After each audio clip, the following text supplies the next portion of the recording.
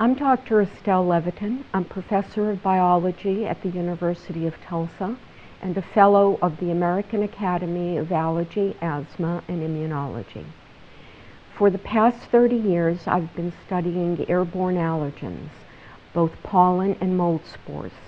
And right now I'm going to talk to you about fungal spores or mold spores. The atmosphere is filled with airborne spores. As this image shows, you see a wide diversity of different spore types. Fungi is a broad term for organisms that include molds, as well as more complex organisms like mushrooms, bracket fungi, and puffballs.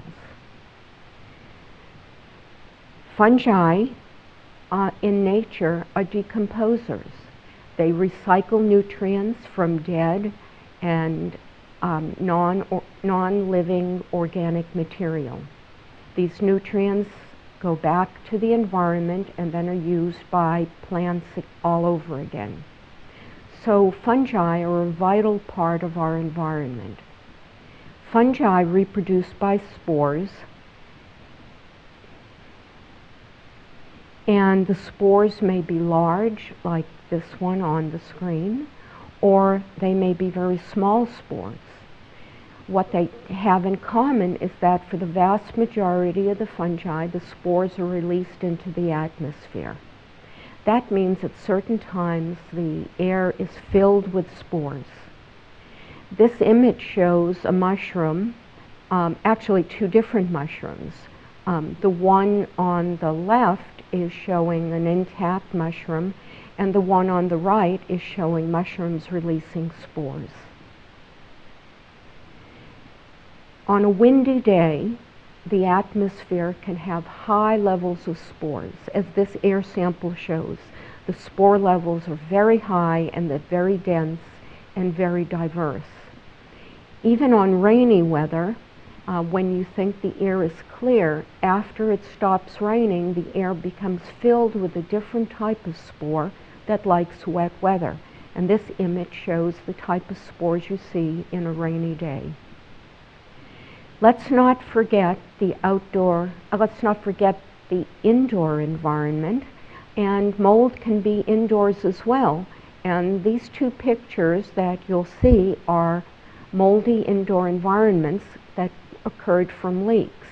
This was a water heater leak that sprayed water on the closet door, and this was a leak from a restroom that leaked down through to the floor below, causing mold growth on the ceiling. Mold can be abundant almost any time of the year. Since it's a natural part of the environment, you find it from spring to late fall. When the ground is frozen and covered with snow, mold levels will be very low, but once spring arrives and the temperatures warm up, mold levels start all over again. They're especially high in the fall, and walking through the woods can be a dangerous place if you're mold allergic. The decaying vegetation on the forest floor in the autumn can have high levels of mold. There are other times of year that are bad as well in other locations. It will be helpful to know what types of mold you're allergic to.